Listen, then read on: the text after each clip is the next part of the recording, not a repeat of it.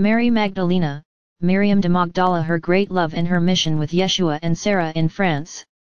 Our arrival in France was sponsored by José de Arimathea. Because of the great contacts and friends that José de Arimathea had, we settled in a castle. That's where Sara grew up, surrounded by all the French nobility in the neighborhood. All this caused a great uproar in authorities, let's say it, from the time. By the descendants and origin of who they were, of who we were. They began to raise a great intrigue. Through the changes that had reigned, we had to flee and take refuge in safe places. But there the seed was sown.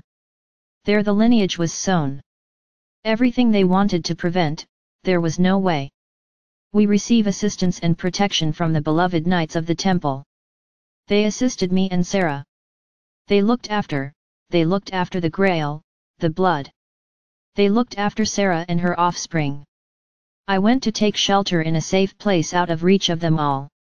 There I connected to an intraterrestrial city where I connected and encountered Yeshua in our subtle bodies.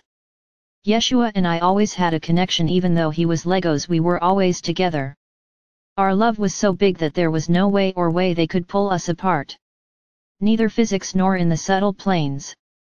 How many times did I not transport myself to where Yeshua was, and Yeshua was where I was in our physical body and in the subtle planes, also connected to that great inner world that lay there, under that great cave. It was sublime moments, the great love we lived.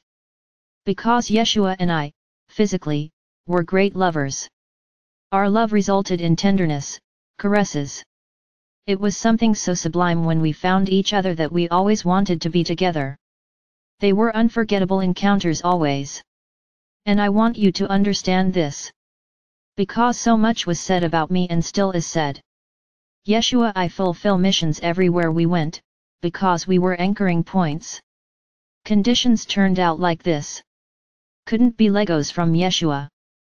Sometimes I cried of sadness and loneliness, but he felt me and came in his body where I was, and my heart was overflowing with joy when I saw him. Physically we were such a great couple. It was love and understanding always. Each one looking for the well-being of the other, the mission and our role that was corresponding to us. But always our heart and our love was united and is united forever. I really don't want to continue because those moments sometimes make me a little sad.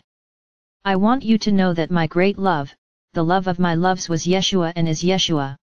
I am Mary Magdalene for you who knew me.